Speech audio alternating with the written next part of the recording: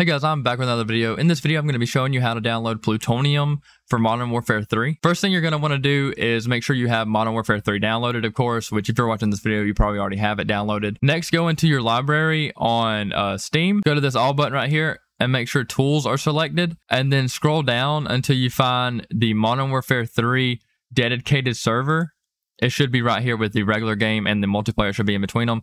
And then you're going to want to download this. Now, it should download fairly quickly. After you download the server, you're going to want to go right here to this link that I have in the description, which is the Plutonium exe file. After you download the file, is take it and drag it and put it on your desktop. I already have it on my desktop, so I'm not going to put it on my desktop.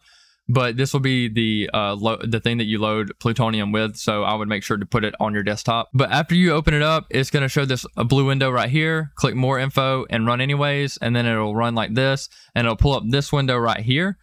And this window right here, it'll tell you to create an account and go to this website. I will also link this website in the description. Just create you an account, username. It might ask for your email and a password. And then right after you do that, you just log into Plutonium, and after you log into Plutonium, it's gonna pull up right here, and it won't say play, it'll say set path or something like that. You're gonna want to find your Modern Warfare 3 directory. Now I'll show you mine just for an example. It might be different for some people, but mine's on this PC. It's in this E drive, and then it should be in Steam library, Steam apps, common, Call of Duty Modern Warfare 3, and then this should be the path right here. So when I ask you to select the path, and once you select Call of Duty Modern Warfare 3, and I'll just show you right here. So yeah, I have E drive, Steam library, Steam apps, common, Call of Duty Modern Warfare 3. After you select that folder, it should pull up play, and you should be able to play it. But there's one more thing that I want to do.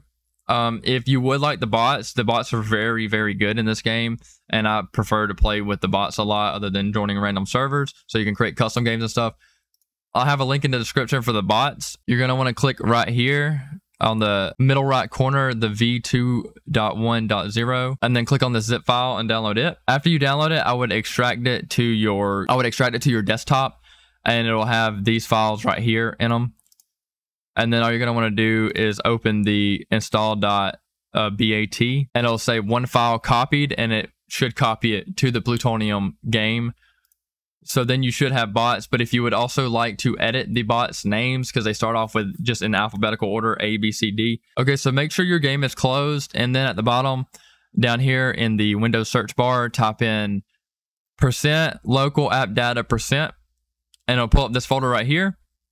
Open that folder, go down to Plutonium, storage, IW5, and then down here where the z_svr_bots.iwd is, right click on it, and then click open it with WinRAR.